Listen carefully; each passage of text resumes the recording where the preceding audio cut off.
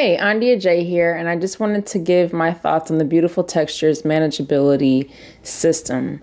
So the first two items are going to be in the box, and the other stuff that you see here are just some of the things that I used to help me get through the process.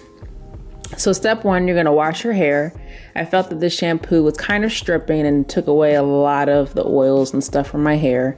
So then we're going to go on to step two, which is a leave-in conditioner.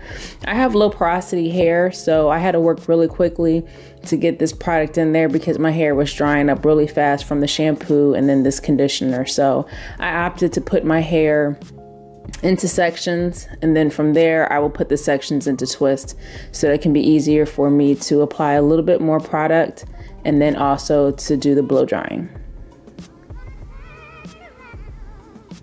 So here I am, I'm gonna finger detangle to get rid of some of that shed hair and then also be able to work some of that product further into my strands.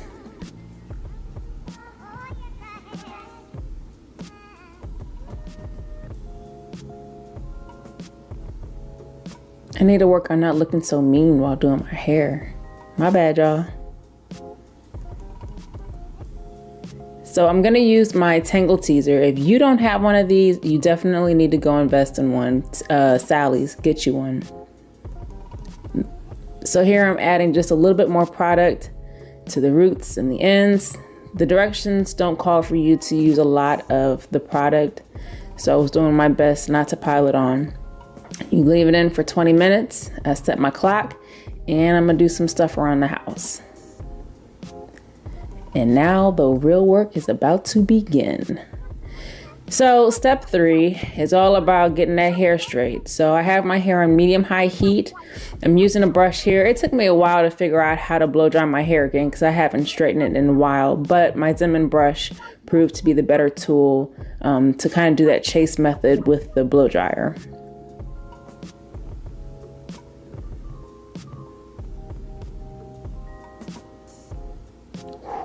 It is hot. Make sure you're in a well-ventilated room because blow drying your hair is some serious work. So here I'm adding a little bit of grapeseed oil to my hair as a heat protectant. This system doesn't call for using that, but I don't want to burn my hairs off. So I'm using grapeseed oil. And now we are ready to flat iron. So here we are at step four. I have my Chi flat iron on the highest heat setting possible. I know my hair, I know that it can take a lot of heat. So that's what I'm gonna do. So if you do this, make sure you do it according to what your hair can handle. So I'm using the chase method with the rat tail comb, starting at my roots, taking my time, and then just going very slowly all the way down to my ends.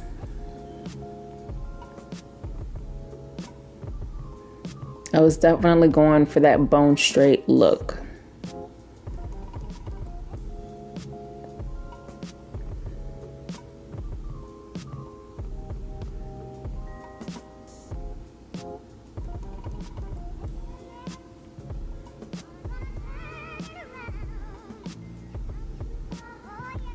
And because it's been a while, I'm going to trim my ends. Snip, snip. It's just hair and it grows back. Ain't nobody got time for wispy ends.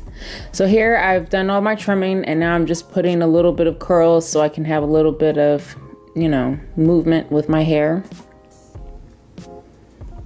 And I can say that my hair felt really good. I've done the Brazilian blowouts before. Of course, my results aren't like that just because they have extreme heat that they use to do that. But as far as a flat iron at home, I thought my hair looked really good and it actually felt it felt nice.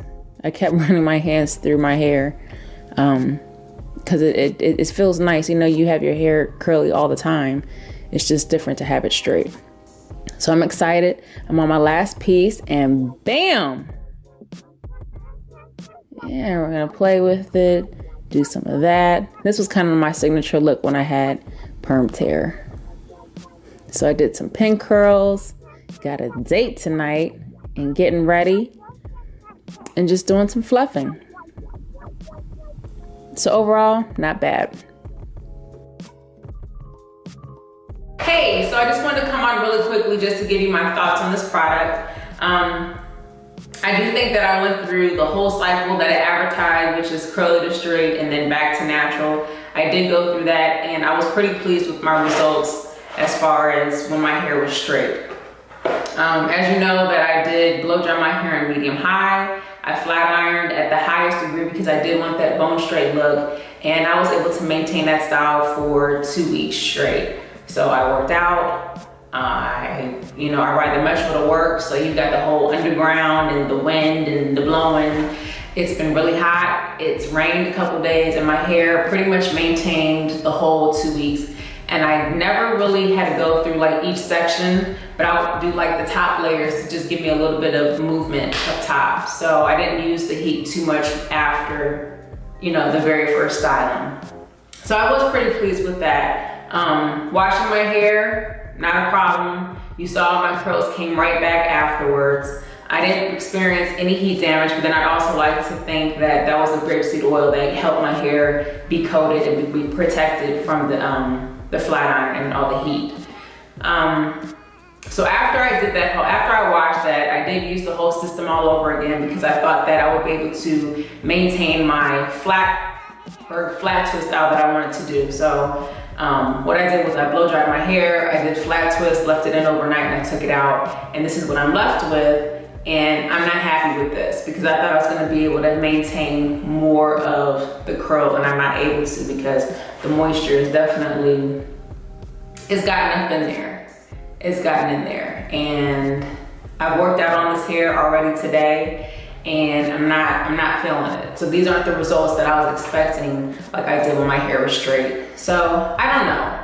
I think that this product is probably more so for when you want to have straight hair. But that's the great thing about natural hair. You can have that versatility. You can be straight one day and curly the next day. So, overall, I think I will use this product again just to do flat iron, not like straight styles, but I wouldn't use it to help me maintain my curly girl styles. So I hope this helps. I hope you guys try it out. I will put the link below where I purchased this. And I guess I'll see you in the next one. I love you for watching.